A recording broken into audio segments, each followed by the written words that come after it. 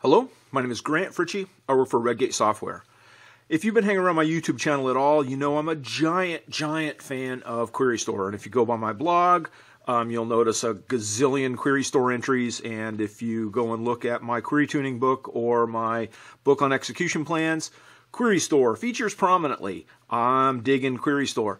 And so I also teach Query Store quite a lot. When I'm doing presentations and stuff around the world, I do Query Store presentations. And the best thing about them is I get a lot of questions.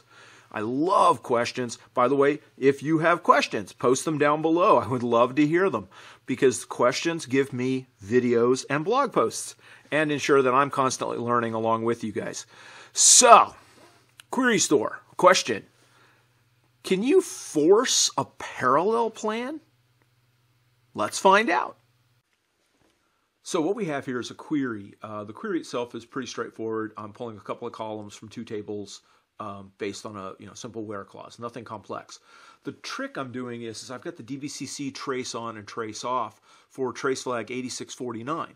Now trace flag 8649 is a fairly undocumented trace flag, but what it does is sets the cost threshold for parallelism down to 0 so that you get parallelism when it's enabled. There's multiple ways you can do it. There's a great blog article by Paul White, and I will put a link down in the comments, so you can follow that up if you want to. But anyway, what I've got is a very simple query. Now, if we turn on the execution plan and run it, this query results in this simple execution plan, a nested loops join a couple of clustered index seeks. Now, the overall cost of the plan is very low. The estimated cost, where is it?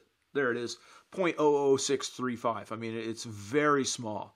So 0.00635 estimated cost is well below the cost threshold. Even if I've just got things set to 5, the default, I'm not going to get a parallel plan. However, if I run it with the DBCC trace, execute it, and capture the execution plan, then we get a parallel execution plan. Okay, cool. Very straightforward. There is a way to generate a parallel plan. Awesome.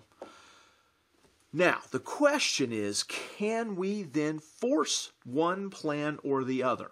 Okay, well, let's find out. First thing we're going to do is I'm going to just pull the information out of Query Store.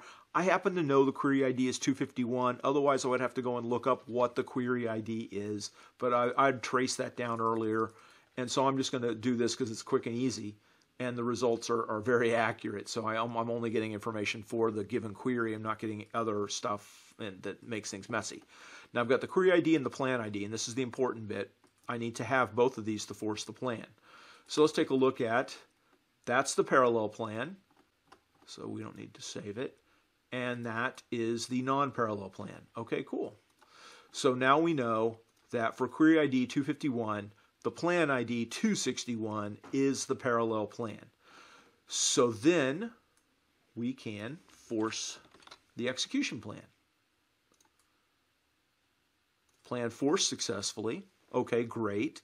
Now, just because the plan forced successfully doesn't mean it will actually force. So let's go back here, and we have to re-execute the query.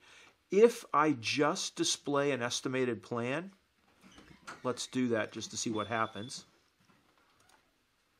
We don't get the parallel plan.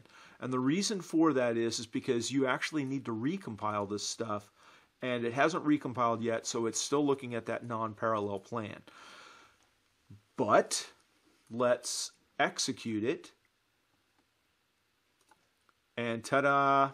Oops, I'm sorry, I executed that badly. Let's execute it without the DBCC trace. And ta-da, we now have the parallel plan. Now, one thing to take a look at is the properties. And if you go over here, there's a property that gets added. And it says use plan true. Now, that property would not be there if we're not forcing the plan. You don't see a use plan false. There's either a use plan true or no use plan at all.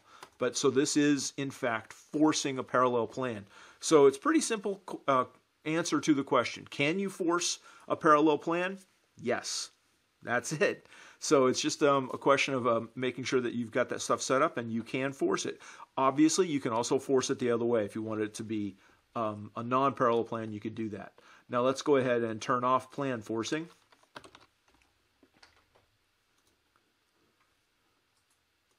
And again, let me just show it to you because we should see, if I look at the estimated plan, I ought to see the forced plan because it's using what's out there inside cache.